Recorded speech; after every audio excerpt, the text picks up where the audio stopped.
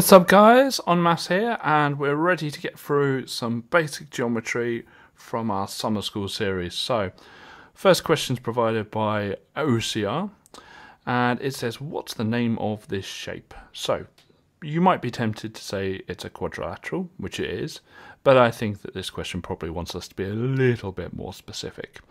So, there is a rule that says any quadrilateral that has one pair of parallel sides is called a trapezium. And because this shape has one pair of parallel sides, it has to be a trapezium. If it had two pairs of parallel sides, it could be a whole range of shapes, like parallelogram, rhombus, square, rectangle, huge range of shapes. But if it has one pair of parallel sides, definitely a trapezium. Right, next question says, how many faces does a cube have? So a face is like a part of the shape you can just put your hand on. So it's the flat part of the shape. The corners are the vertices, and the bit you can run your finger along is called the edge. So if you think about a dice, or a die, if there's one of it, how many sides does a die have? When you're playing Monopoly and you roll a dice, how many sides has it got? Definitely 6. And we call them faces. So how many faces does it have? 6.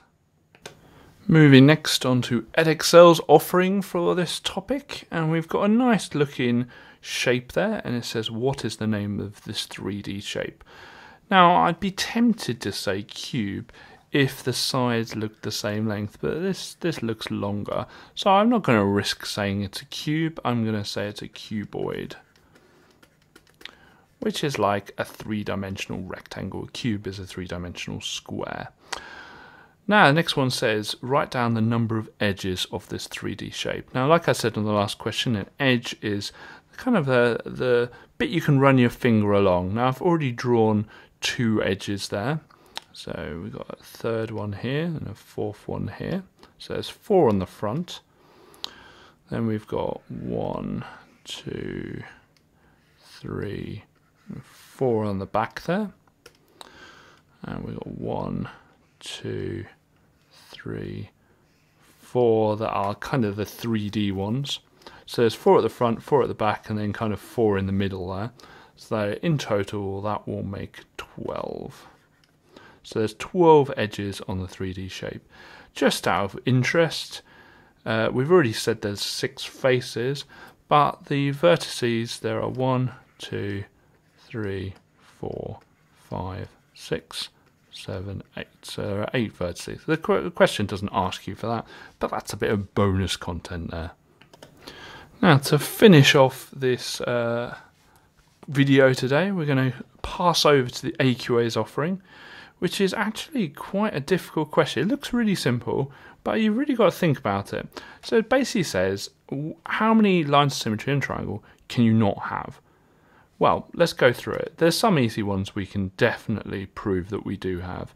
So if I draw just any old crazy triangle over here, I think we can all agree that that has 0 lines of symmetry. So we can tick that off and say, right, well, it's not that one. So let's just kind of put a cross there. Whoops.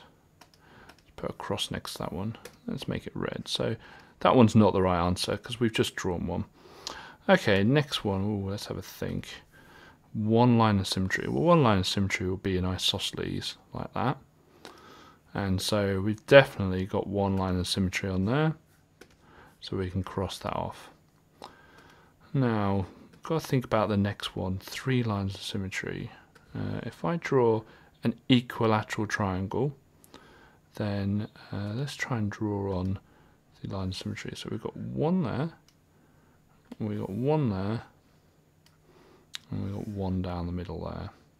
So that is going to be 3 lines of symmetry there.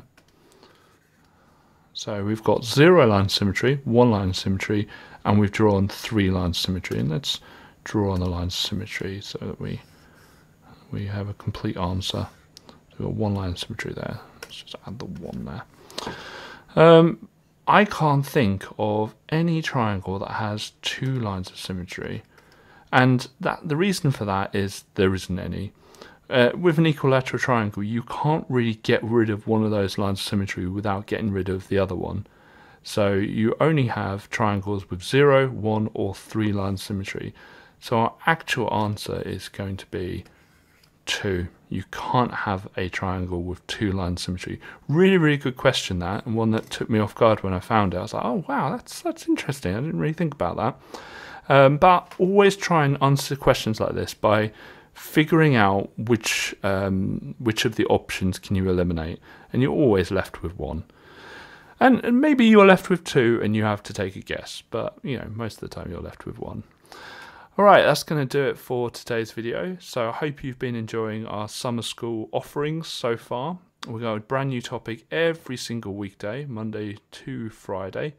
Weekend is for partying alone in our houses. And please visit onmaths.com for more free stuff from us. We've got loads and loads of practice on there to keep you up to speed with your maths. So if you've liked this video, click like. If you want to see more from us, click subscribe. Thank you very much.